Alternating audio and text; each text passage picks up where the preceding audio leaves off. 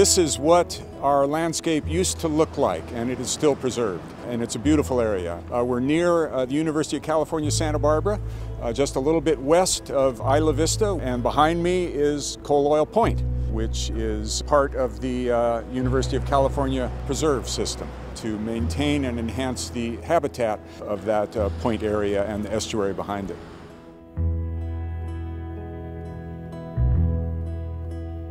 It's about 200,000 acres, about 40 miles long.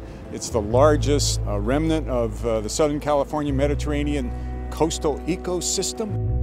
It's one of 5 such ecosystems in the world. It represents less than 2% of the land mass of the world. It is a very precious and rare commodity. And it is very desirable because it is comfortable. The climate is temperate. It has a cool ocean to jump in when it gets too hot. It doesn't get too much rain. Southern California, as it was in the 1900s, doesn't exist anymore. It has been overrun with pavement and cars. This area is that last remnant of the Southern California Mediterranean environment that we are working desperately to save. We're just off the California Coastal Trail. You know, 50 feet over here to my left is the California Coastal Trail, and it runs out to the point behind me. And from there, it continues down along the beach for a couple of miles. And then it ends in a rocky cliff that you can't get around, and the landowner won't let you up onto their land.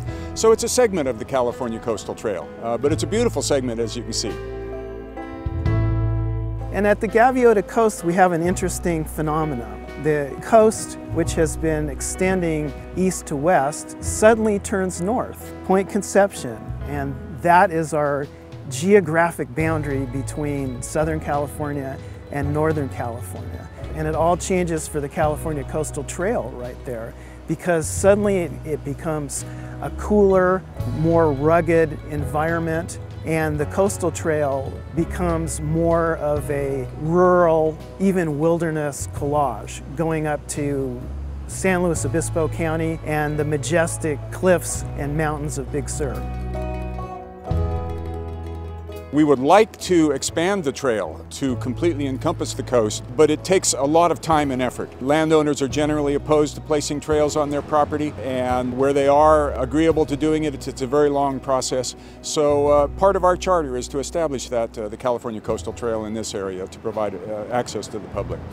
And I think over the intervening 18 years, we've probably gotten 2 miles of coastal trail built. I have great hopes that over the next 5 years, we'll get another 5 or 6 or 7 miles built, because we've been working on it. But the coastal trail will not be realized, probably not in my lifetime, on this section of the coast. But there is tremendous legal and economic opposition to the coastal trail that the community and the public needs to overcome in order to appropriately site it. So it's a long process, but it's a worthy process. And I've met lots of great people and had lots of great hikes doing it, so I have no regrets. Coincidentally, there's one developer on the Gaviota Coast that I was talking to a couple of weeks ago who said, "I like trails on my property." And after long discussions with us, he's finally come to the realization that those houses will benefit from the coastal trail, because the people that inhabit those houses will have access to a much larger environment than their own front yard. So that was an epiphany that we enjoyed.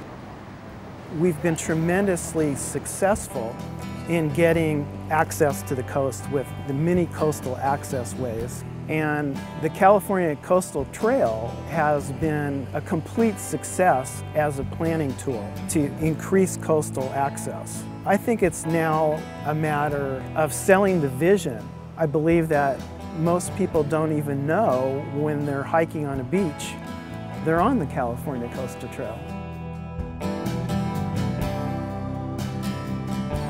The whole community accesses it. Bikers, hikers, joggers, walkers, surfers, fishermen, photographers, bird lovers.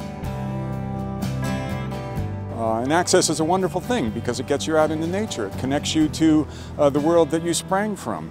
And without that connection, I think we're partially lost in this modern world.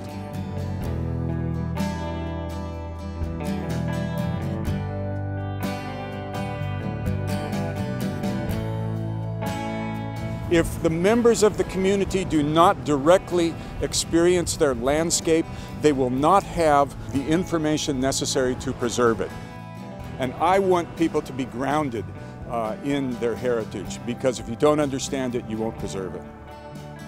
I'm very happy whenever I see the California Coastal Trail logo and the footprints and everything else going down to the beach, because I know someone has planted the seed for hikers at the trailhead. You're on the California Coastal Trail. You're part of the dream. You're part of something special. You're part of a 1,600-mile system of interconnected beach and bluff trails that explore the glorious California coast.